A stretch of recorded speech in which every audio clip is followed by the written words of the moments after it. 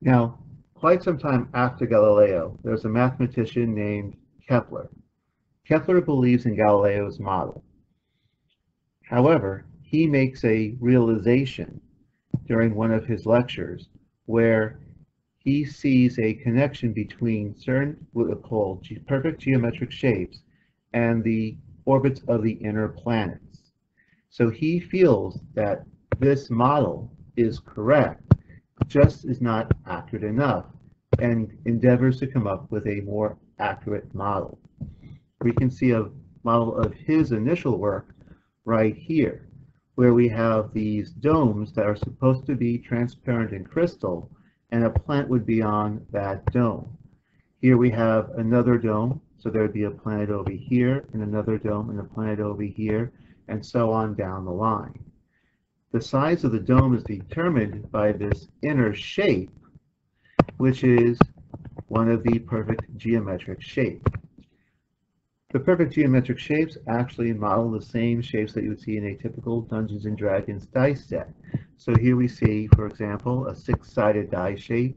Here we have a four-sided die shape, and all the other shapes on the inside as well.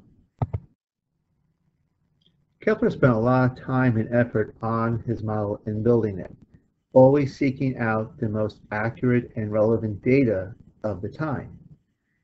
And while it worked for some of the inner planets, it kept falling apart when dealing with the outer planets.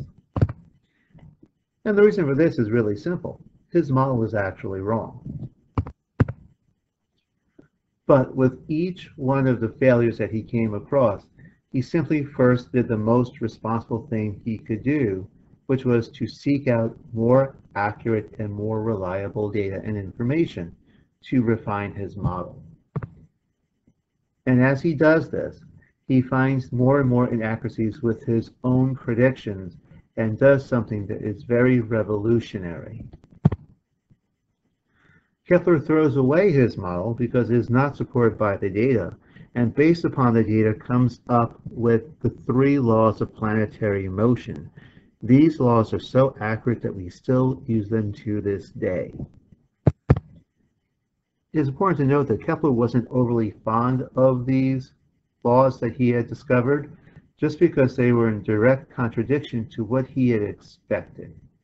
Remember, Kepler was a very religious individual, so he believed that the universe should be perfectly geometrically shaped, so perfect circles based on perfect orbits, because the deity that made the universe is perfect, so the universe would model that.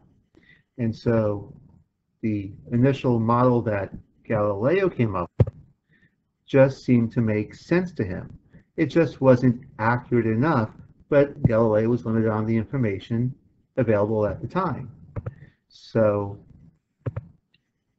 Kepler's goal was to just simply refine that model of what was considered to be a perfect universe. So the reality is, Kepler's work proved to be something that was in direct contradiction to what he held as his core beliefs. The thing that makes Kepler very unique in this regard is he turned around and basically said, although this violates my core beliefs, this is what the universe does. Because what I believe the universe would do and what the universe does do are two different things. And he got his work done not by eliminating or removing or ignoring data that didn't support his work, but rather by accepting and seeking out as much data as possible. And if it contradicted his work, he would then turn around and try and remodel his work to best fit the available data. His three laws are very straightforward. The first law is that planets do not move in a circle, but rather they move in an ellipse. And the sun is located at one of the two foci of that ellipse.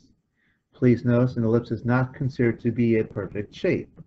I do not know why, but it's just not considered to be perfect. And for that reason, it already violates one of his core fundamental beliefs about the planets moving in a circle. His second law wasn't any better for him in his core beliefs. It was believed that planets would move in a constant speed in a circle. However, not only do they not move in a circle, but it was also discovered that the speed of the planets are constantly changing. As they get closer to the sun, they speed up. As they move further away from the sun, they slow down. He was actually able to come up with a relationship between the radius of the planet to sun and the speed at which they travel.